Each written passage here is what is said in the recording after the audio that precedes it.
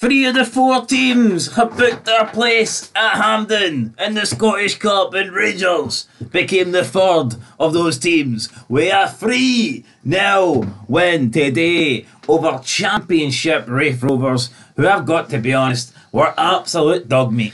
Yes, they were. They weren't very good, but I tell you what, they nearly made it 1-0 after a few minutes. They had a chance, they didn't take it, and that was like pretty much the only chance they got the entire game. Poor showing for Raith Rovers. I thought Rangers were average at best.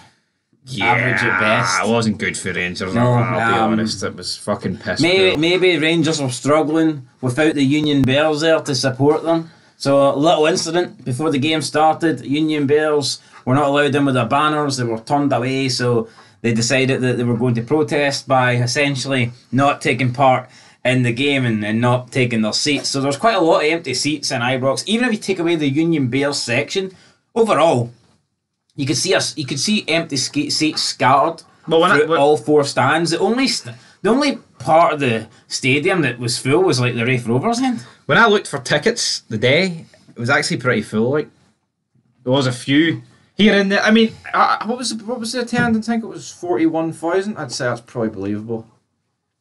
That's about 80% full. Aye.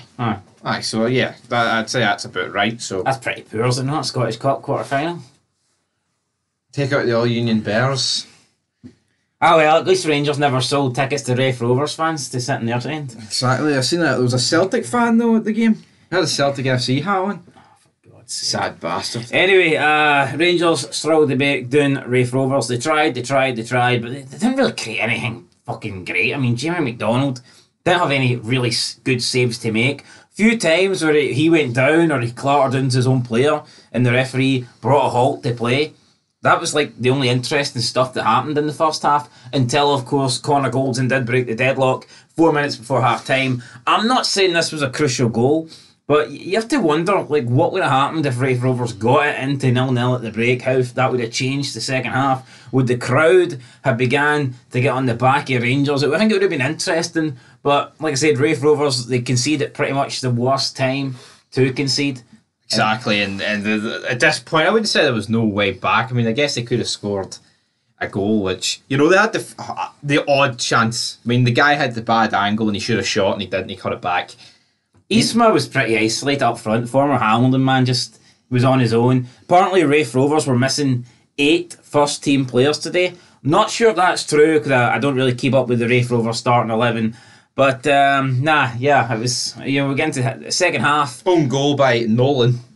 Now, this ball goes in, Tavernier whips it in, takes the deflection off Nolan, and to be fair, it's a perfect finish right into the corner of the net. The Rangers fans start celebrating. Rangers start playing the wee celebration goal music, and it's like, I mean, come on, it's a wee bit embarrassing. Maria, I like it loud. That wee song. And, like, I mean, you're literally, and honestly, I'm not saying don't celebrate a goal, like, but Jesus Christ, it was an own goal. Yeah, it was a peachy and own goal, and we see it. See, for like a goal that's with such placement, it's weird that it actually happens more often, isn't it? It is, in my opinion. But I tell you what, I'll be going mental in a minute if Rangers make it 3-0. So but they did make it 3-0. Scott Arfield, they brought on the subs. But again, I questioned, why couldn't Yilmaz and Suter have started this game? It would have been nice to see. I think Hadji too. I think it would have been nice to see Hadji start the game. But it's good to see Rangers, get players back from injury. I've had likes of Suter and Hadji have been out far too long. Obviously, we know Raith is out for the season, but yeah, there's just too many injuries in general for Rangers. So, I mean, it's good to see them getting players back. I mean, I thought the third goal was pretty good. Hadji out in the wing, managed to cut in, played it to Cantwell, who was in quite a lot of space, and then Cantwell slotted it across for Scotty Arfield, who got the goal. Wasn't quite as good as his goals against Aberdeen a few months ago, but it was a goal nonetheless to top off an easy 3-0 win for Rangers. So Rangers into the semi-finals. I feel like this has been a bit of a one-man band review, so we're just going to go and end it there because, aye. But I feel like the draw should have been the day though. I get it, yep. I mean, no one really cares about the Championship side. In my opinion, once Rangers and Celtic are through to the next round, let us know if they're getting each other or not. But now we need to wait till tomorrow night. And I guess it gives people a reason to tune in to BBC Scotland, but still. Yeah, but that's the thing. See with this whole Gary Lineker situation, there'll be no commentary. There'll just be a game. And they'll just pop up on the screen. There'll be need to draw it for I don't even think there'll be need to draw it for that. That's a fixed draw. It's just gonna. Honestly, it's just gonna pop up. Rangers and Celtic don't meet in the semis. I know, literally. But anyway, troops, that is us. Till tomorrow, till Ayr and Falkirk. It'll be a good wee game. But until tomorrow, till then, predictions though for the draw. I'm feeling like it's going to be an Old Firm either side.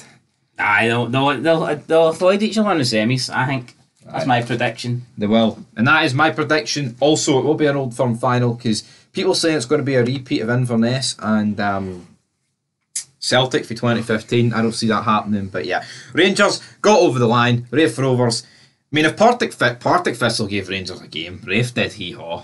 Yeah. I think they'll be very disappointed. But you know what? They made a bit of money and all that good stuff. Well, maybe Rangers should have let them score, make the game a bit more competitive. But Tillman, he wasn't playing to shaft them. So anyway, that's it. Fog Football Side Note. Check out the new career modes coming soon. Next gen, PS5, best of gear. Dundee United, Valencia. That's it for now. That's it. Peace.